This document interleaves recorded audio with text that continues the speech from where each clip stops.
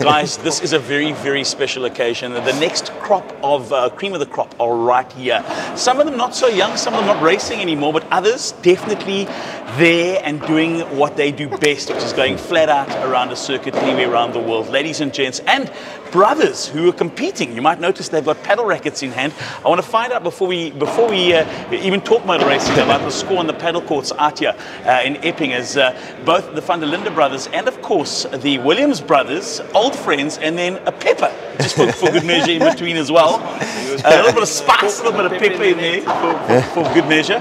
But I think I want to start the conversation with the Williams brothers. I know that Shane and Jon, and you can chip in here as well. I know your brother Shane pioneered away many moons ago. I mean, he looks young still, but believe it or not, there was a time about 30 years ago, the polo was like the first ever Generation 1 Polo Cup. This oak was, no. In all seriousness, you were one of the first oaks to go overseas, obviously, Shane, and kind of lead the way for the South African kind of a contingent to take over Europe. You were a pioneer back in the day. Well, sort of. He was a test dummy. Yeah. Well, put it this way, I had to take one for the team and kind of, create relationships. Wow! I mean, the family I stayed with, because obviously I taught the kids English. Yeah, amongst other things. Well, they were quite young now. I mean, maybe Kelvin can add to that. No, I'm joking. But the top family actually looked after me and introduced me to all their connections in Germany. And awesome enough is they actually looked after Kelvin and Jordan and Sheldon, and they still very close as a family and support South Africans in a way. The top family actually just bought an apartment in South Africa. That's how much they love my country. I mean, I went to go race there. It was awesome. Kelvin came over there first. I think with Jordan. Yeah, I'm surprised you guys survived with this oak over there for the first time going over as a host. You went into any place, racetrack, nightclub, anything within, I don't know, 1,000 kilometers. You mentioned Jon Williams, everyone was like, as long as you're not as bad as him, we're happy to take you. Yeah, I think it's awesome. And Ryan, we spoke about it. I mean, it's like, the guys, all of them have been proudly South Africans, great brand ambassadors for South African motorsport. I mean, we were talking about it. We don't see them, but we see them on social media. We see them dominating. I mean, we all get around. There's a couple of us. We watch the races live, and it's awesome to see how well they've done. I mean, these guys are racing against the best in the world, and I've always said it. South Africans can definitely do it, and they've proven it. And I think it's very exciting to see. And I mean, for other younger kids aspiring, I mean, these guys are good examples for them to look up to and know that it is possible. Because a lot of us, I mean, we'll tell you, when we were younger, we didn't think it was possible to race internationally. It was a dream, but could it happen? And there's always, South African drivers, we don't come with big budgets, we don't have big sponsors. Is it possible to make it happen? And I think these guys at the moment are definitely making us known on the map internationally, and that younger kids coming through karts, they all got that in common, all karters, Polo Cup, and then on to GT racing at the moment. And it's proudly South African. It's awesome. I mean, people don't realize how hard it is as a South African to make it over, and never mind the 11-hour flight to get there. You're competing with people that have been grown up with it on their doorstep. Our doorstep consists of a handful of circuits around the country. We race them flat, we know them inside out, but that's our world. Our world is in South Africa. Now to go overseas and try and get into that market, that mindset, that is second nature to your competitors. I mean, they grew up on those tracks that you and I are competing at. I think to both, Sheldon, both you and your brother, to chat a little bit about that. What did it feel like, first of all, from your side? Maybe just chat a little bit about how tough that transition is, leaving South Africa and almost being, thrown into this different world. Yeah, I think Shane obviously mentioned already. We were lucky enough to have the top family obviously guiding us through that whole process, and he opened a very big door for us in that sense. So I think that obviously helps quite a lot. And without that, I think it would have been a lot more difficult than it probably was now. And I also had it easy because Kelvin and Jordan went there first. I was the last one to pull in, so everything was set up for me already. Exactly, which was red carpet. Red carpet was there. I just had to walk in. The fridge was stocked down. Exactly. All the hardships. That's Kelvin, great. Special, so special to have your brother racing well, not alongside you in a different team, but I mean in the same, in one of the world's toughest competitions. But Ryan, in saying that, I think the nice thing is to have the brotherly support. You know, sure. Even with Jordan there, I think to have each other, yeah. to motivate each other. When you have ups and downs very quickly. You're only as good as your last race. Sure. For Sheldon to win the DTM, I think it's just phenomenal. It's, but to have the support, I'm sure it helps you when you're over there. Yeah, absolutely. And people even ask us sometimes, like, why would you support your brother so much? Like, if I had a brother, I would completely gun against him and just try and kick his ass, you know. But we don't really see it like that. For some reason, we try and well, not for some reason. I mean, we try and support each other where we can, and I think that's how we've improved each other through the years as well. Is just kind of that's awesome, making steps forward, and I think that's also key to success. I think as South Africans, like, if you look at any sport in South Africa, everyone gets behind their nation a bit, and motorsport's somehow a bit separate, especially this trip to Europe is kind of you're on your own foot. It's almost like going back in the days you're setting sail out of Cape Town, and you got to go up there to Europe and kind of trekking their own way. And I think myself and Kelvin obviously stepped over there. Shane was there, he set the boundaries, and obviously he set the foundations, and there was a little bit of a gap, and then when we obviously came into a relationship, there was a link there. There was a lot of backwards and forwards between South Africa and Germany, and we could just hop on that train and grow on it. But it was almost like we were back to doing it ourselves. And I think if we were to go against each other all the way, it would have been a bit of a downfall. A bit of a correct, So almost the three of us kind of put our differences aside, realized we're all here for the same common goal. But we found our own niches amongst three different brands, and the relationship grew so strong that we could back each other and just force each other up and push each other forward. And honestly, I don't want to sound arrogant or ignorant, but I think South African drivers are one of the best, most talented in the world. And I was lucky enough for a couple of years to share an apartment with probably two of the best GT drivers, if not the best in the world. So it just pushes your level every weekend, week out.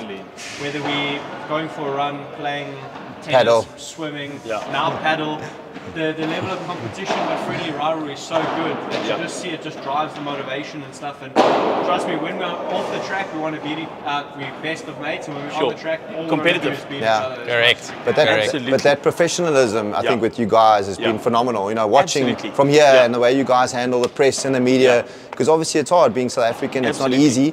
So you always have to be the best. You know, you can't be anything other than that if you want to keep your seat there. There's just so many guys coming through the ranks. So yeah, it's awesome. I mean, Sheldon, have you noticed when since coming home, since winning the title, that it's been like a matter of people go recognize you a bit more? I mean, is DTM massive in South Africa? Can you sense, and I'm not talking amongst the diehard motor enthusiasts, because we know as motor enthusiasts, we know who everybody is. I'm talking about the general public. Does it get enough love, DTM racing in South Africa, or GT racing in South Africa? I definitely think it does. I mean, it's on Super Sport, obviously, so it's accessible to the public as well to watch on TV and stuff, which is obviously a good step forward. But you definitely notice a difference now this year when I came back. You know, it's my first championship in Europe as well. I haven't won anything else besides DTM, so it's obviously a nice way to kind of enter, you know. So it's obviously you get a lot of recognition for it, which is obviously nice. And like Jordan said as well, the support from South Africa has been amazing so far, and we can just thank them in the end, because I think we have one of the best supporters in the world. And if it keeps growing like it does, like I said, I mean, we need to have more of these kind of people coming over to Europe and taking the chance, because if it wasn't for Shane, I don't think anyone would have really had the balls to go over and try it. You know? And there were balls such a big... all over Europe when Shane was There's still awesome. There's still balls everywhere. Exactly. But I can say one thing's for sure is that, I mean, I don't know, your sister races, which is pretty cool as well. That's awesome. I mean, she does really well. In terms of family, I can tell you now that there's definitely rivalry within the family, because I mean, even when I was with Kelvin and Sheldon was watching in the Sirocco Cup, you would always get people like, who's the faster one?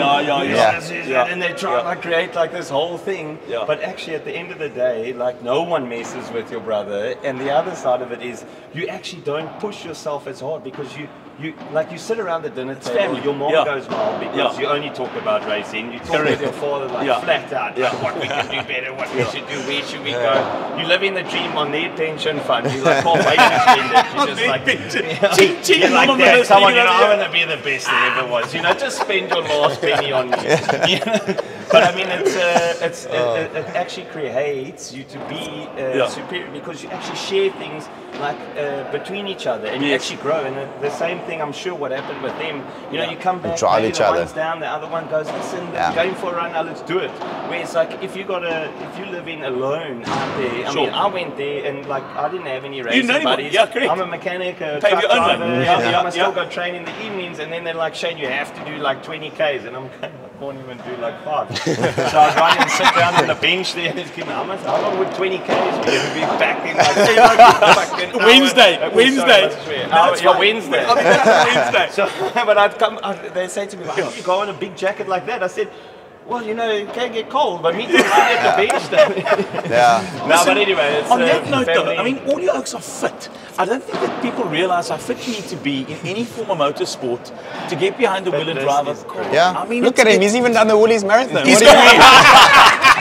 No, this is the one of the most important 9-hour ones. dash. The 9-hour dash. You grab your pasta, you get your bread, and then you get your salad on your way out. I mean, it's a Yeah. But in terms of fitness, you're right. I mean, people don't realize, you know, it's you put a lot of effort into this. I mean, I know you guys run, you guys ride the bikes on the road. You know, I mean, yeah, some of us older guys do once to I don't know who it was, but someone, I heard that as well. Over there that just turned 40 today, birthday boy on the right there. Wine to Wales. Wine to Wales. Yeah, I did once to us. But these guys, I mean, I thought it's a this is service. about I thought it's a wine service for fat guys. Yes. it's something like Give me that. wine to Wales. Listen, it's about the highly tuned hybrid athletes here we're talking about. I mean, Kelvin knows. I've seen Kelvin. He does a lot of. You enjoy your bike, yeah? You enjoy it.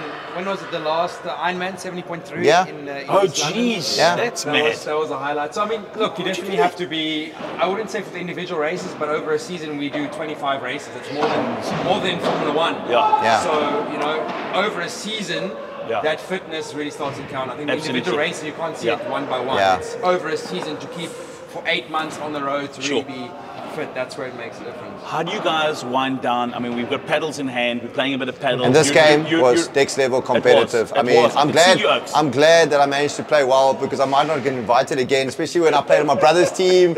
And I mean, we managed to win, thank goodness. You know, but it's lovely. It's great competition. Ryan, you're right. I mean, the guys come here. I think it's awesome. I mean, you guys could go on holiday anywhere in the world. Yeah. And you're here in Cape Town. I mean, it's awesome. We were climbing Table Mountain in the morning. It's awesome. Down in Camps Bay for breakfast, have a shower, back there for lunch, in the gym. Then we had a couple sundowners, and then a nice. What do you mean by that? Elaborate. Dad might be watching, guys. Yeah. But honestly, like at our doorstep, South Africa, like how more beautiful can you be? And especially since it's our off season. I know where all of us lived, and Shane lived there as well. Those big jackets he spoke about are well in use there now. Yeah, true. Raining. So South Africa, there's no place like home, and I think with family and friends here, like why wouldn't we be here to spend our off season having fun? And I think we like to think that Shane and I are mentally preparing you for the new season. I mean, with that pedal game, I mean, it was intense. You know, the mental games that was going on in between. And listen, I don't want to talk work, but when does work begin again? January. Yeah, so I think for myself, it's for myself it's Daytona 24 end of Jan. Obviously, that'll be the first race for me. And then it goes Dubai actually for that. Dubai, Daytona, Australia, so 3 weeks in a row basically, Sure, that's and then I go quite to a bit Europe. of traveling, eh? I mean, correct. That's quite a bit. I mean, forward. Yeah. Luckily it's business class, so it helps. It does. Well, as a champion, I mean, That's the least they can do. And Jordan, Jordan, when do you begin? First race I'll join Sheldon in Daytona. He'll lap me about every 3 laps. Prototype. His new prototype car there. So You're in a great car, in actual fact, for hopefully. Yeah, so can't announce yet. We're going to be in a great lineup and a great car, awesome. great opportunity for the next couple of years. So looking forward to it. Yeah, for me it's a longer stretch. End of Jan is a good starting point.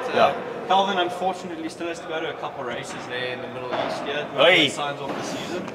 But Tough life, eh? Tough life. I mean, someone's got to do it, eh? Exactly. It's a pedal game to go race. Like how hard can it be? But I'm waiting for you guys to come back because you know New Year's is around the corner. Guys, listen, the one thing's for sure that wherever you travel in the world, as South Africans, we're very proud of you, and I think that the racing family, is an incredible family. We were all, most of us at a function, not so long ago that celebrated Peter Lindenberg's life and his legacy that he's left behind.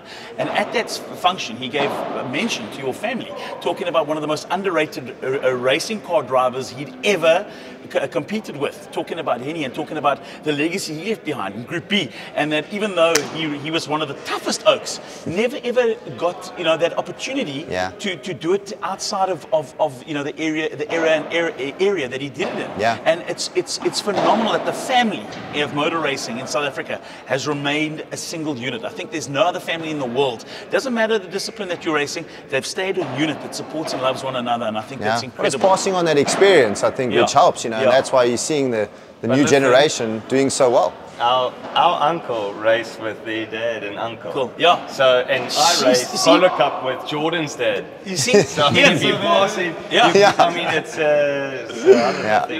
it goes way back. Yeah. Tell you, it doesn't stop you having experience and knowing what you're doing behind the wheel. We'll be watching with much interest you defend your title next year behind your car in the DTM. Jordan will be watching you next year in the GT, and of course, Kelvin, we will, be watching you as well with your brother competing on the other side of the spectrum. He's going to go take a DTM championship. It's his turn now. It's his turn. Away from your boot next year. Calvin paved the way. Everyone was supporting DTM because he was leading the championship last year. And while you can change quickly. Exactly. And you're actually working hard. I'm stuck with the Williams. Sorry for you. In all seriousness, guys, Jon Williams, Shane Williams, the Williams brothers, also just incredible in the local motor racing scene, and the amount of give back that they constantly do, whether it's a radio show, a TV show, or just imparting their knowledge with the next generation. Right here is a purebred panel of excellence, and ladies and gents, you can only expect it. They're South African. Thanks, guys. Thank you. Thanks, guys. Yes, thank you. Thank you.